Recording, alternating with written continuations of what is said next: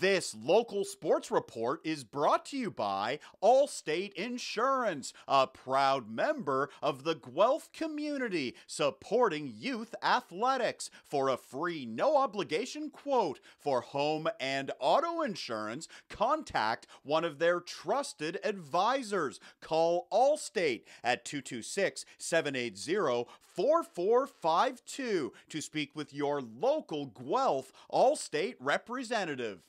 Opening day at the McKerlie Classic High School Hockey Tournament. The John F. Ross Royals from Guelph facing the Waterloo Collegiate Vikings. Opening period, a good opportunity for the Royals. Jackson Phillips stopped by Blake Richard. The game is still scoreless. Later, good rush here by Chris Cabeldew. He comes in and buries it. Cabeldew opens the scoring. He gives the Royals a 1-0 lead with 11 seconds left in the first period. Let's go to the second. Jackson Phillips down the far side, but he is denied by Blake Richard. The Vikings goalie keeping it a 1-goal game. But a few minutes later, more Royals pressure. The puck comes to Dylan Hooden and he buries it. John F. Ross is up by a pair. They take a 2-0 lead. Back to the highlights in a moment. First, a reminder, this video is brought to you by Allstate Guelph.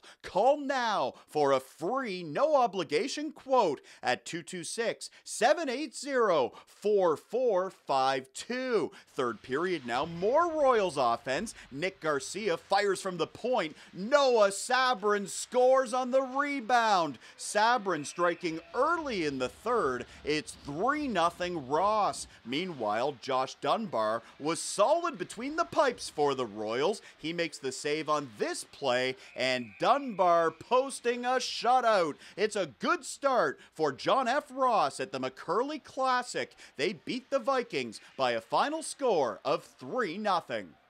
For more highlights, visit our website, 519sportsonline.ca. Be sure to subscribe to our YouTube channel and follow us on Facebook, Instagram, and Twitter.